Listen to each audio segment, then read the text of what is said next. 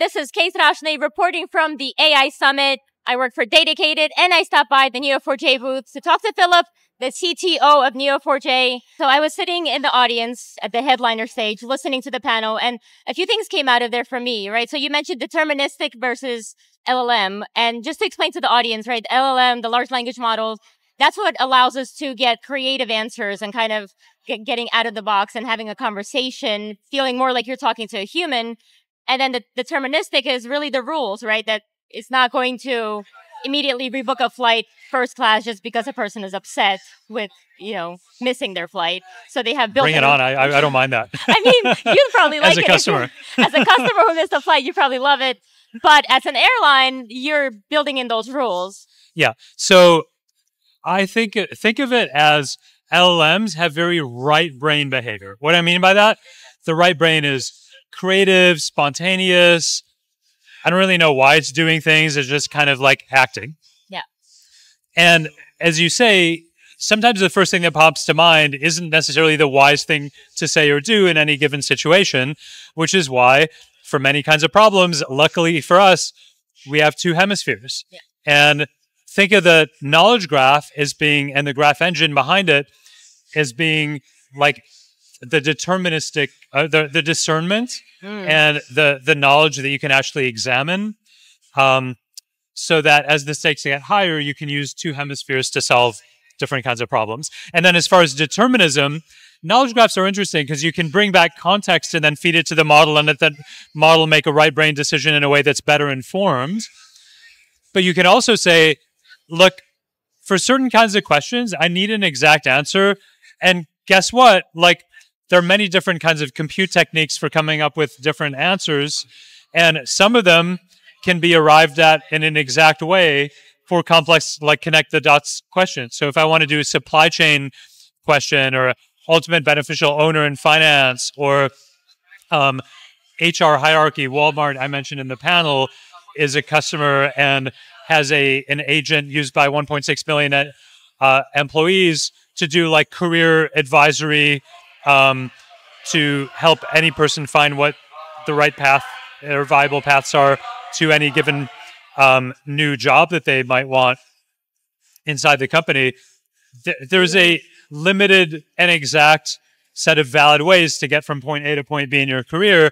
And what they do is they just have the LM create the query. So the LM is the translator from human language to database language, and then have the graph database answer the question, and then just pass that back. Okay, that makes sense. And, a lot of people call these AI agents kind of like a really smart new hire. They know everything, but they don't really know exactly what to do where. Would you say that a knowledge graph comes in and sort of adds, 15, 20 years of experience to that new hire? It can. Like, I mean, knowledge graphs, LLMs I've also heard about, being like drunk teenagers at times, which is why the right brain thing can be a little dangerous on its own.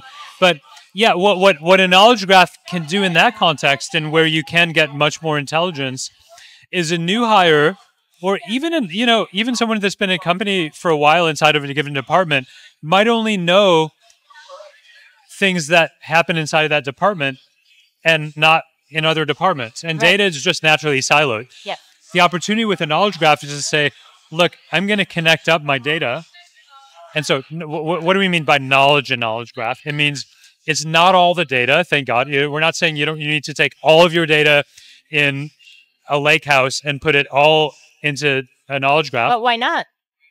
You don't have to. Like, okay. There's a place for data and there's a place for knowledge. So knowledge is the signal, and you don't need all the noise. So, and why not? It's expensive. It takes a lot of time. Maybe eventually you get there, but it's not. I wouldn't make that the North Star. The North Star is, let's take the data that's the signal, not the noise, and connect it up. Okay. And that's knowledge. And then, as an important part of that, I can connect the data across silos so that, all right, if I need to zoom down into my data and pick up some payload that's in a silo, that's great.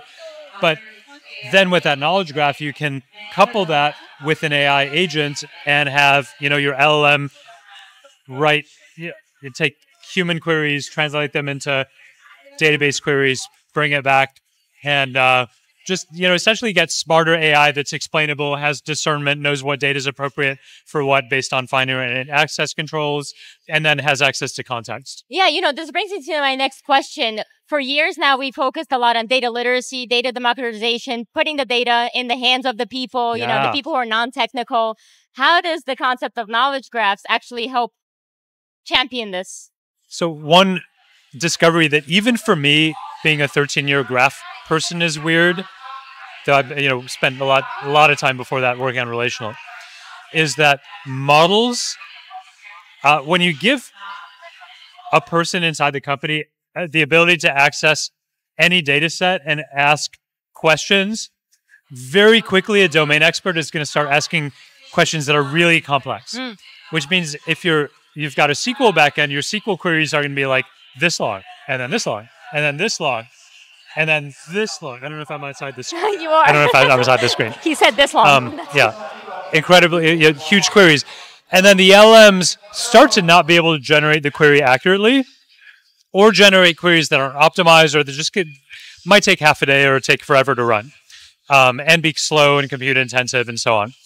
And it turns out LLMs are better at writing Cypher queries than they are SQL queries for questions that are even moderately complex, let alone very complex. And I heard this from companies like Walmart, Uber, Adobe, that all have Comcast, that all have in production agentic use cases with Neo4j. And so the democratization implications are huge. It means that now anyone in the company can ask very complex questions without having database expertise to write. Do we want that, Philip? Do we want everyone to ask all the complicated questions? Are there guardrail security in place? Well, the good news is it's up to an enterprise to choose what data to expose to whom. And for that, you can also have this idea of discernment of, I can still have fine-grained access controls. This is a Neo4j enterprise feature of very, very granular access down to even like a document level. Like a person with this clearance should be able to access these documents with this, security access rights disposition. Okay. Well, that makes sense. Well, Philip, first of all, thank you so much for the talk. Thanks, Kate. The last question I want to ask is, where can my audience go if they want to start using Neo4j, get a demo, learn more? Where's the best place? Yeah, so you can go to neo4j.com. There's a developer center. There's a bunch of learning resources out there. You can go to Andrew Ng's deeplearning.ai, and there's some a couple courses there. You can go to graphrag.com is another good location.